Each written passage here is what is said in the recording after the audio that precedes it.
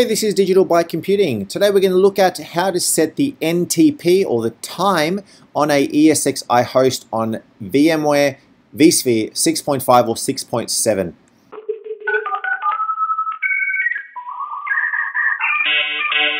So my name is Emilio, I work in the IT industry, and today we're going to look at how to set the time or the NTP server IP for a ESXi host. So we are logged in here, we are using 6.7, all right, but the same process will work on 6.5 and earlier versions. We are logged into the vSphere web client here, and you'll see that under data centers I've got two hosts. I've got a cluster and I've got a couple of hosts, 100 and 101. We'll take this out of maintenance mode. And essentially all we want to do is we want to go and set the time so that the time is consistent and set and is accurate across all of our infrastructure. The way we do this is you select the host. All right, so I've got this host here. It's got some information about the host itself. We go into the Configure tab. All right, so this is under vCenter, under Configure, and then down the bottom I've got Time Configuration under System. All right. Within here, you'll see that there's a few options here around the current date and time, the NTP client, server status, and the NTP servers. So I can say edit.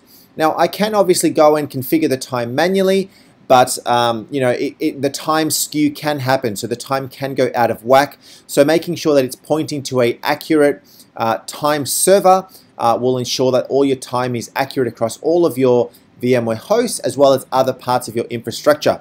So you want to make sure you have an NTP server running in your local network, or you can point it to an external NTP server as well.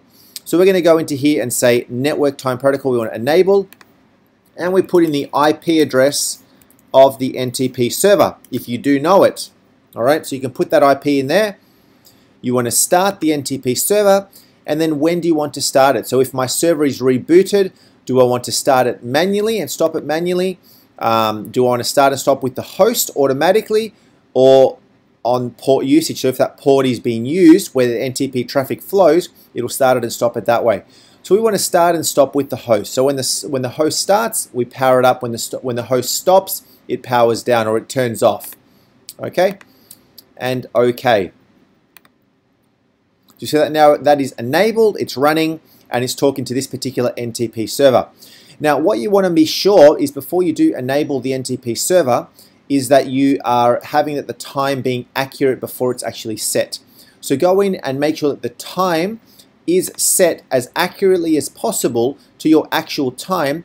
Otherwise, if the skew is too large, you may have problems with the actual NTP server syncing. So to change the time, make it about the same time, and then establish your NTP server, and you are done. So that is how to set the NTP time on a host. I hope you found this video helpful. If you did, I'd love it if you commented down below and subscribe, and we will talk to you next time. So if you found that video helpful, please like it and subscribe to my channel Digital by Computing just on the button there for more videos.